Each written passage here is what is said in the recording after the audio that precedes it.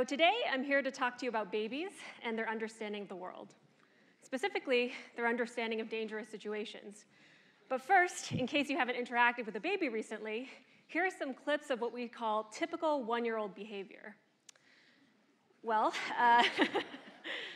from this, you might think that babies don't understand anything about dangerous situations, or maybe they don't understand anything about anything.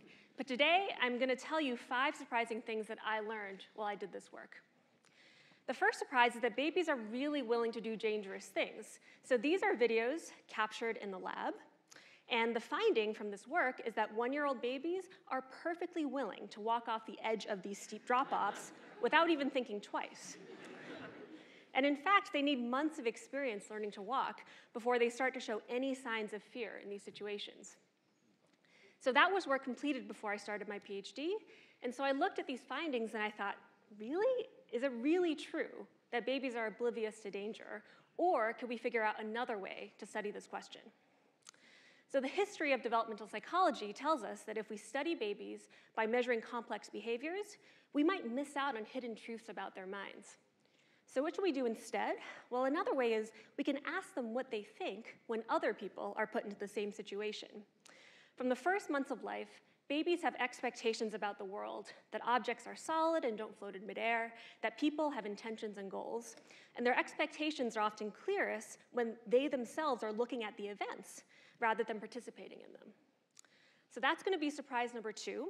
If you test babies at the same age as I just showed you in the second way, you see a completely different pattern of results. So here is an example of one of our stimuli. And babies are going to see someone else, this red guy in the middle, face a choice to jump left or jump right. Now, intuitively, we can recognize that one of these choices is more dangerous than the other.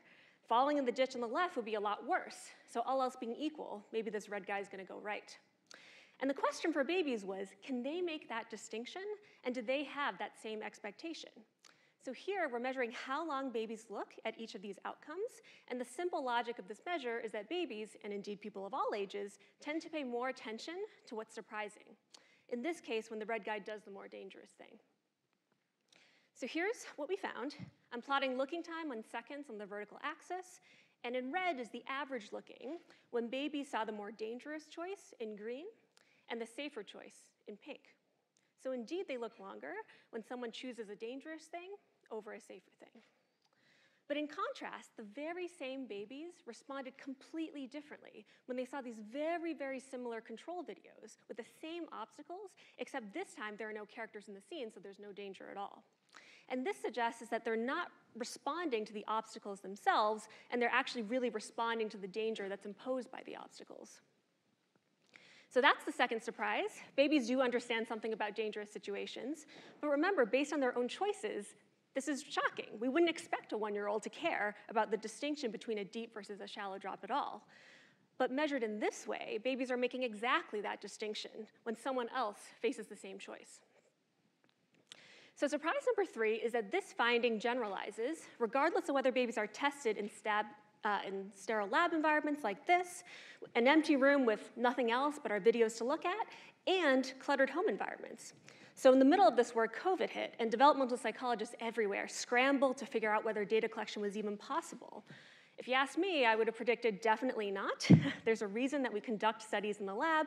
Our movies can be projected to these huge screens. We can minimize distraction. We can get highly precise, high-definition videos of where the babies are looking. But we figured we had to try. So after a long process of figuring out exactly how to do this, we ended up video calling families at home, and they played the same movies for babies on their laptop screens, and we measured their looking behaviors just like before. So let's just pause and take stock of all the differences between these two setups. In many ways, this was doomed to fail. I certainly thought it was going to fail, but that's not what happened. So on the left are the results I just showed you with babies tested in the lab. And on the right is the same experiment we repeated in a new group of babies tested at home. And as you can see, the main results look remarkably similar. So that was surprise number 3. This finding is similar regardless of whether babies are tested in the lab or at home. So I just want to pause and state how non-trivial and actually really groundbreaking this was for my field. My prediction that we cannot study babies using these measures at home wasn't true at all. And during this process, we learned not only that these studies can work at all, but that they can actually work really well. And at the end of the day, this process was just easier and faster for everyone. So we ended up being able to collect video data faster than ever before, which actually required us to engineer two new tools for processing the data. So here I'm showing you a tool we built that can find a baby's face, given a webcam of their study, and detect where they're looking as good as a human can, that is robust even for these very fuzzy, low-quality webcam videos. So this whole experience was amazing for our team, and for me, this experience is its own achievement. It took families and scientists working together to figure out how to study baby minds in a changing world. So that was surprise number 4. The pandemic, rather than delaying and maybe ending the work in my field, actually accelerated it. I never would have tried online research had COVID not happened, but now that we've tried it, it's vastly expanded the reach of our work.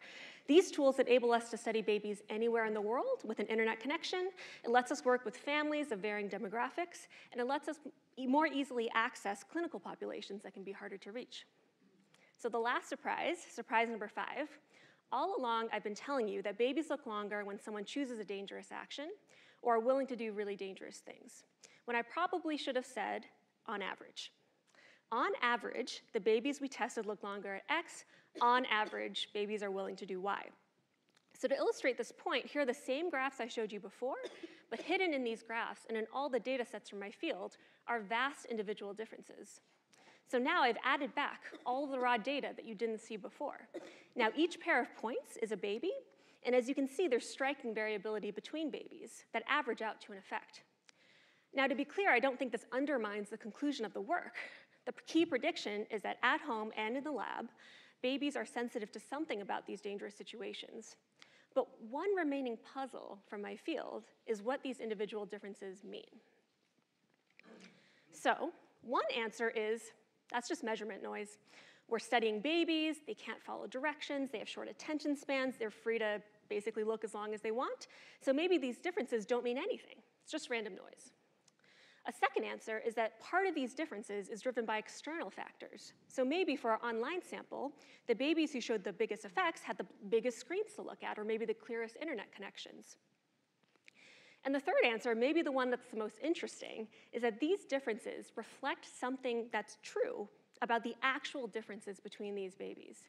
So for example, suppose that we put babies from this looking time study in the physical situations that I showed you from the beginning of the talk. Remember, there are individual differences in those experiments too. So a question could be, would the babies who show the strongest effects here be the ones who also are more likely to be afraid and avoid doing the dangerous things themselves? And similarly, are the babies who do not show an effect here the ones that are willing to kind of boldly plunge into the abyss? So to be clear, I don't know which one of these answers is right, but I think it's important to show this variability in our papers and to study them. So I think that these challenges are actually tractable, in part because of the tools that were delivered by the pandemic. So stay tuned, and maybe I'll have an answer for you next time we see each other. So that's the last surprise, certainly a surprise for me, who started out looking at bar plots of average behaviors and assuming that most babies behave the same. Instead, there's variability in human development on just about any measure we can make, on just about any topic we can study, from physical understanding to language learning. And making sense of these individual differences, telling apart the signal from the noise, continues to be a challenge and an opportunity for my field. So the next time you look into the eyes of a baby, note that there's way more going on in their minds and brains than you might think. So zooming out to the big picture, let's think about what these findings tell us about the origins of the mind. So to me, these findings, and many other findings from our field, tell us that babies have abstract knowledge about the social and the physical world. They can perceive and reason about events that they've never seen before, like these stimuli. They can represent not only what happened, but what could happen next, or maybe what could have happened but didn't. And early in development, babies are learning to solve these two really, really hard problems. The first problem of connecting other people's actions to their physical situations and hidden mental states, and also the second hard problem of figuring out how to act in the world, given what they know. So of course, that's both an interpretation and a hypothesis. We have a lot to learn about these profoundly intelligent minds, and actually the magic of that process reminds me a lot of a 1-year-old. Falling over, having a long look at the obstacles before us, and then taking a big leap. Thank you.